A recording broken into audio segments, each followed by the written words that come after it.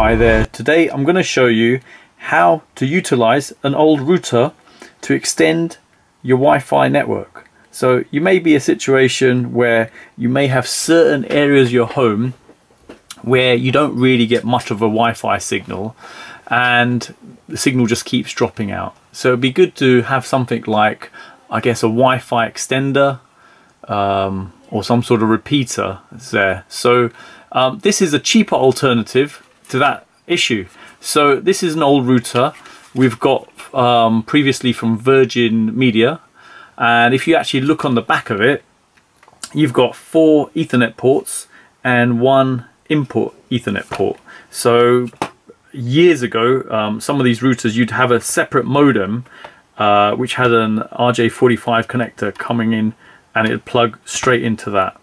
So slightly different for the newer ones these days. It's coax going in for Virgin, but these are quite good because then you'd have an existing Ethernet connector from your existing router in your house plugging straight into that, and you could have other points coming off that. So first of all, what I'm going to do, I'm going to reset it. So looking at the back, put the power in, and there's a small button just here. I can just show you just there. If I hold on to it for a few seconds, so internally everything just should be reset. Okay, that's that. I'll also just unplug it and plug it in again. Okay, so next thing you're going to need is an Ethernet cable, like so. I've got a spare one here, this blue cable here. And what we're going to do, we're going to plug one end into the router. For this particular router, I'm going to plug it into here, the actual network side of it. So that's one end, and the other end, I'm going to just plug into my laptop, which is just there. So let me just plug that in. Okay, and then the next thing I'm going to do, we're going to go to our laptop. Let me just position the camera so you can clearly see what I'm doing. So first thing we want to do, we want to actually connect to this router. So if I open up a command prompt, you can do this by going to the run prompt and typing in CMD, and then you'll see this command prompt. Click that, and then you'll have a command prompt window appear like so. So first of all, let's check to see if we got an IP address. Okay, we have. So that's the IP address of the actual router, and that is the address being given to my laptop. So next thing, I'm going to open up a web browser, and let me just briefly show the bottom of the router if I can. So if I show it at this angle, so what you'll see there, routerlogin.net, username is Virgin, password is password. So let's look for that. So let's start with Edge. Okay, so router login.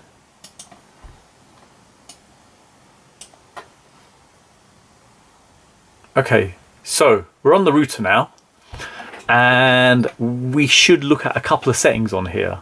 So there's a couple of ways you can do this. For this particular type of router, it's quite easy. So when it gets to its first initial screen, you've got internet IP address, get dynamically from ISP. So this is the actual input you've got on the router. So if I look here, if I show you here, it's just that one there, the yellow port.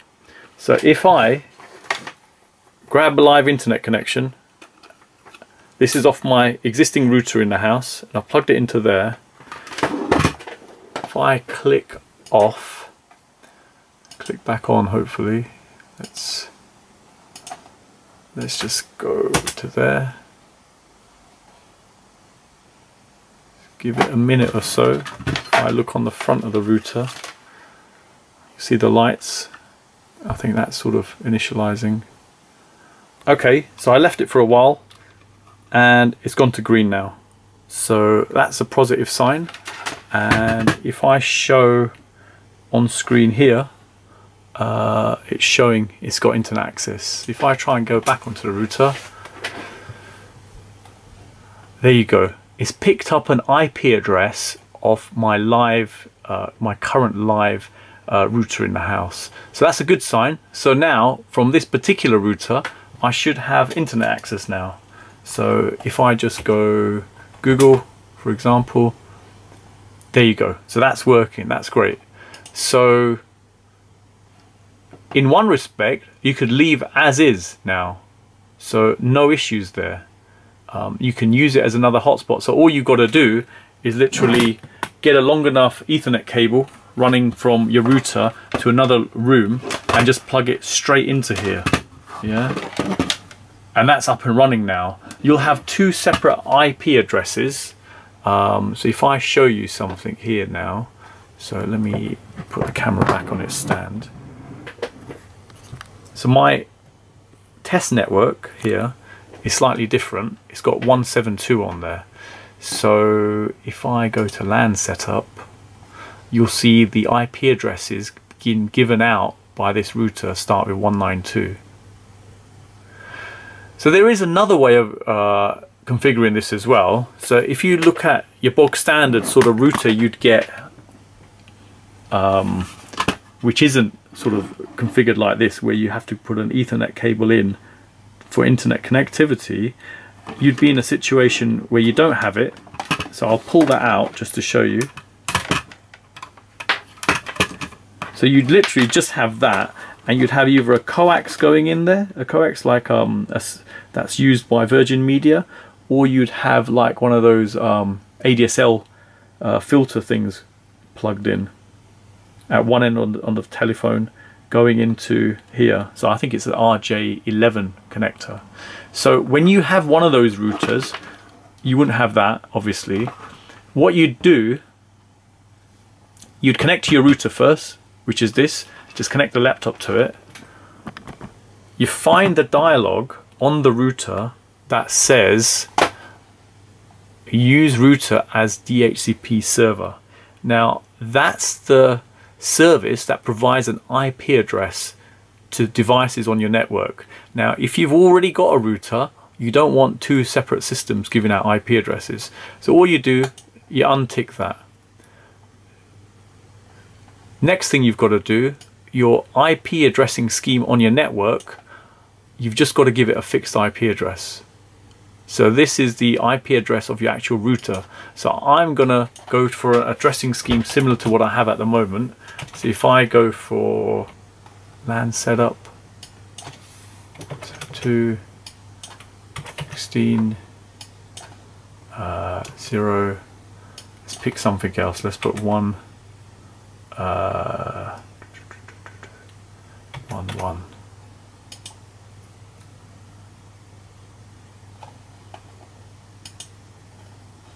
Okay, that should be saving it, I'm guessing. Let's click back on there, see what happens. Has it saved it? Oh, it's updating settings.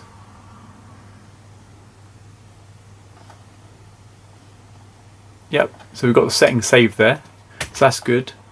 So at this moment, we don't have any internet connectivity. So that's because this router doesn't have anything given IP address. So let's plug this in now and give it the internet connectivity. If I switch back to here,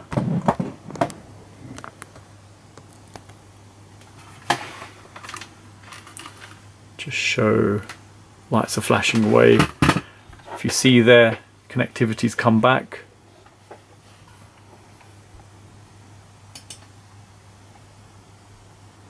Let's do router login. Oh, hang on, let's do it off the IP address I gave actually, 172. There you go. There's the connectivity to the router again. So now what we have, the router has this address, it shouldn't be using that. Let's untick that and just apply it again.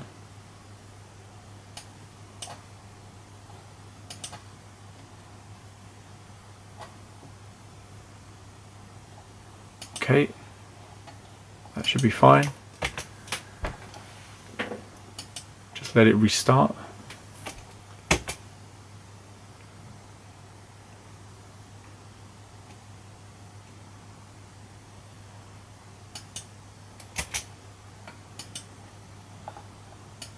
Do a quick test on this as well, actually. Yeah, so that's working. We'll just try to connect back onto the router just to show. There you go, back on there. So let's go back onto LAN setup. It's not ticked use a router as DHCP server, so that's good. Router has this address, and now we should have another sort of Wi-Fi hotspot set up here. So let me just have a quick check of the Wi-Fi settings. There you go. So there should be a network now available called test. So let me just quickly jump onto here, and there you go, test. Okay, there you go then. Very simple to do. You can reutilize obviously any old routers you have. When you change provider, they leave these things behind. A lot of the time they don't really ask for them back. Some do, a lot of them don't. So very good use to get another hotspot in your house, very cheaply, to be honest. So obviously this has cost me nothing now because it's just been sitting around the house, and I can just position this in another room, plug an Ethernet cable in which has internet access. This doesn't have to be plugged in anymore. The main thing is this, and I've got a hotspot now. So I can just demonstrate one more time. There you go, there's the test network. You can just jump on there and connect it, and look at the signal strength, it's on full. So just put it in an area where it's a sort of dead spot, and there you go. Hope it's helped anyone thinking of a cheap solution to extending your sort of Wi-Fi network in the house. Thanks for viewing, and don't forget to like and subscribe.